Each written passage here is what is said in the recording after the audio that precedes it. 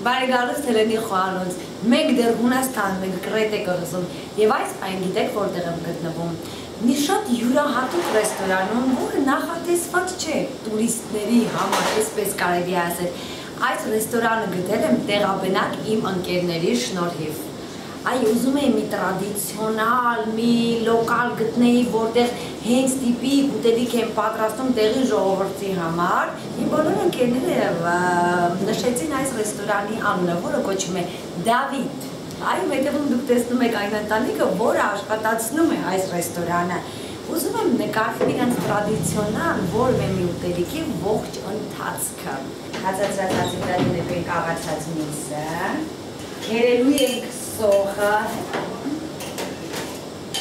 գարլիկ, մի քիչ սխտորել ենք քերելու։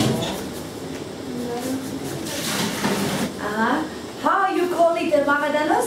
Maidano. Maidano. Signora Reina, mamana այս ընտանիքի։ Salt. Աղենք ավելացնում։ Pepper. Սեպիվար։ Some vinegar. Ketchup. And oil. Olive oil. Olive oil, always Yes, olive oil. always.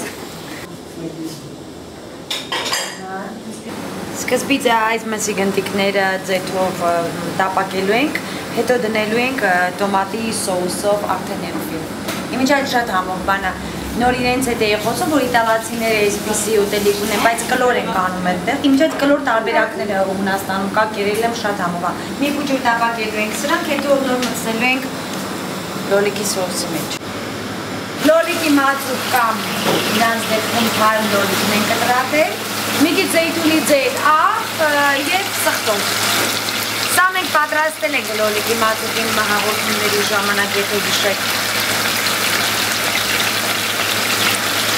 2-3 րոպեում էլ ես լոլիկի մածուկով այրվելու։ Իմիջայլոց բացառիկ կադրեր ունենք այս պահին, որովհետև հեշտ չի նման ռեստորանի ներքին խոհանոցում գտնվելը և այն հիմնական ընթացքը, ինչ որ դուք տեսնում եք, նկարել։ Հիմա փորձելու եմ, ու ասեմ համով թե համով չի։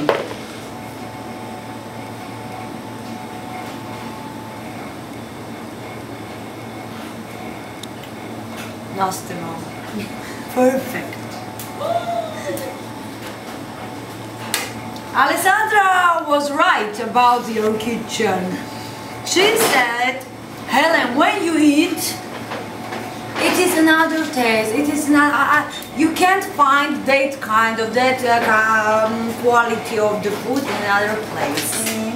Դումատե աղացած մսով ընդամենը բաներ պատրաստեցինք, sense բայց համը հրաշալի լավն է, փափուկ միս այս համադրությունը, փափկություն և միս, փափկությունը ստեղ տվել են թրջած հացը, թույլ սխտորը, թույլ սոխը, թույլ մաղադանոսը, հիմնական միսն է զգում, թեթև վիճակով, այս լոլիկի մածուկ իրան տալիս է թեթվաշություն, սոչնիություն, սենց ջրալի ինչ-որ բան, հյութալիություն է տալի լոլիկի մածուկը, հրաշքա, համովա շատ լավն է։ Մենք հիմա լցնում ենք օղի, իրանց մոտ դա կոչվում է ռագի։ Քաշածը օղին է, էլի, որ ասում եք քաշած զեյթունի ձեստեղ կա, ես է քաշած ռագին է, հենա անիսոնի օղին է, անիսոնի համով։ Thank you very much, ես տանել եմ Հայաստան, ով ուզում է ռագի հետս խմի, գա խմելու, որովհետև ես նենց պիտ խմիչ կար, ես մենակով ես կղա չեմ կարա խմել։